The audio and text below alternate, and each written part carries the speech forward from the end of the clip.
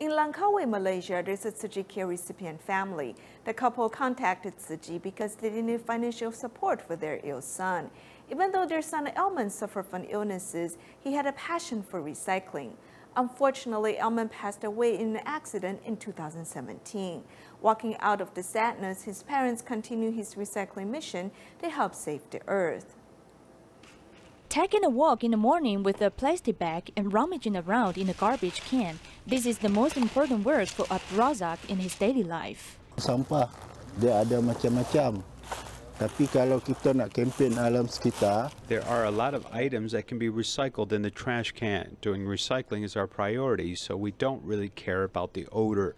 People nowadays are producing more and more trash. However, if we can sort it properly, we can reduce the amount of waste. This also benefits the earth.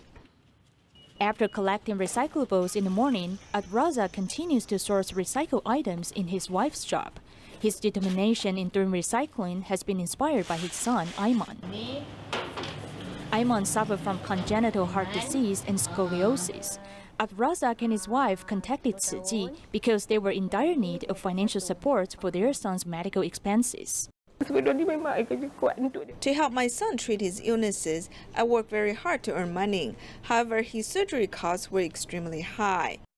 The strong bond between mother and son was forever cut off by an accident in May of last year. Therefore, Razak and his wife decided to turn their love for their son into efforts in helping more people in Mother Earth. Before, if Aiman wanted to buy something, he would find ways to make money. For example, he would go outside on his bike to collect recyclables.